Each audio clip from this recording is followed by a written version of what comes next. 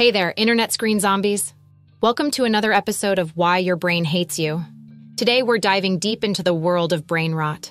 No, not the zombie apocalypse kind, although sometimes it feels pretty close. We're talking about the slow, insidious decay of your mental faculties, courtesy of our modern digital lifestyle. Buckle up, because this ride might just make you want to throw your phone out the window. Picture this. You wake up, bleary-eyed, and the first thing you do is reach for your phone. Just a quick check, you tell yourself. 3 hours later, you're still in bed, thumbs sore from scrolling, having absorbed approximately zero useful information.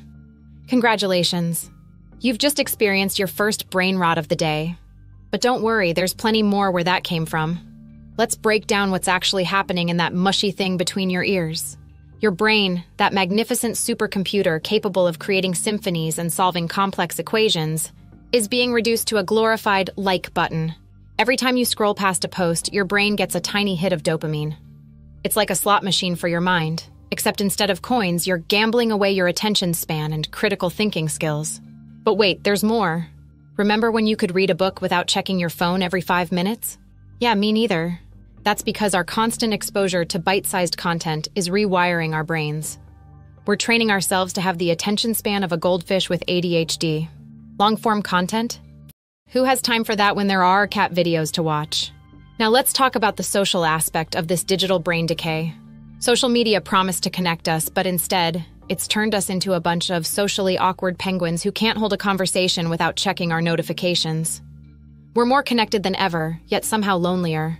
It's like being at a party where everyone's shouting into their phones instead of talking to each other. Fun times, right? And don't even get me started on the echo chambers. Remember when we used to engage with different opinions and have actual debates? Now our algorithms make sure we only see content that confirms our existing beliefs. It's like intellectual inbreeding, and the results are about as pretty as you'd expect. But hey, at least we're informed, right? Wrong. We're drowning in a sea of information, but most of it is about as nutritious for our brains as a diet of pure sugar is for our bodies. We know more about celebrity breakups than we do about world events. We can name every TikTok dance trend, but can't locate countries on a map. It's like we're filling our brains with mental junk food and wondering why we can't think straight. Let's not forget the impact on our creativity. Remember when being bored meant you had to use your imagination? Now, the moment we feel a hint of boredom, we reach for our phones. We're outsourcing our creativity to apps and filters. Why come up with an original thought when you can just repost a meme, right? And productivity? Ha! That's a good one. We've all been there. You sit down to work, and suddenly it's vital that you know what your third-grade teacher is up to on Facebook. Or you convince yourself that watching just one more YouTube video will somehow make you more productive. Spoiler alert, it won't. But wait, there's a twist in our tale of digital doom and gloom. It turns out that all this brain rot might actually be evolving us. Hear me out. While we're losing some skills, we're gaining others. We're becoming masters of multitasking, even if science says that's not really a thing. We can process vast amounts of information quickly, even if we forget it just as fast. And we've developed an uncanny ability to communicate in GIFs and emojis. Future archaeologists will have a field day deciphering our hieroglyphs of dancing ladies and eggplants.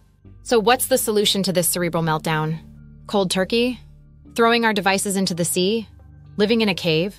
Tempting, but probably not practical. Instead, we need to start treating our brains like the precious organs they are. Just as we, hopefully, wouldn't subsist on a diet of pure junk food, we need to start feeding our minds a more balanced diet. Here's a radical idea. Set aside some time each day to do absolutely nothing. No phone, no TV, no stimulation. Just you and your thoughts. It might feel uncomfortable at first, like mental detox, but stick with it. You might be surprised at what your brain comes up with when it's not being bombarded with content. Try reading a book. A physical one with pages and everything. Start small if you need to, maybe a pamphlet or the back of a cereal box. Work your way up to a full novel. Your attention span will thank you. Engage in real conversations with actual humans. Face to face. I know, terrifying, right? But trust me, it's worth it. You might discover that people are much more interesting when they're not limited to a 280-character limit. And here's a really wild suggestion. Create something. Anything. Write a story, draw a picture, compose a song. It doesn't have to be good, it just has to be yours. Flex those creative muscles before they atrophy completely. As for social media, I'm not saying quit cold turkey, unless you want to, in which case go for it. But maybe try a digital diet. Set specific times for checking your feeds and stick to them. Use tools to limit your screen time. And for the love of all that is holy, turn off those notifications. Your brain doesn't need to know every time someone likes your post. Remember, your brain is plastic, and I don't mean it's made of recycled water bottles. It's adaptable. Just as we've trained our brains to crave constant stimulation, we can train them to enjoy deeper, more meaningful engagement with the world around us. So the next time you find yourself mindlessly scrolling at 2 a.m., ask yourself, is this really how I want to use this incredible supercomputer in my skull? Or do I want to use it to create, to connect, to truly experience the world around me? The choice is yours. Your brain is counting on you. Don't let it rot. Instead, let it flourish. Who knows? You might just rediscover the joy of thinking for yourself. And in a world of digital zombies, that's a superpower worth having. Remember, folks, your brain is a terrible thing to waste, especially on cat videos and political memes. Use it wisely, feed it well, and for goodness sake, give it a break once in a while. Your future self will thank you, if it can remember how to form coherent thoughts, that is. Now, if you'll excuse me, I need to go stare at a wall for a while.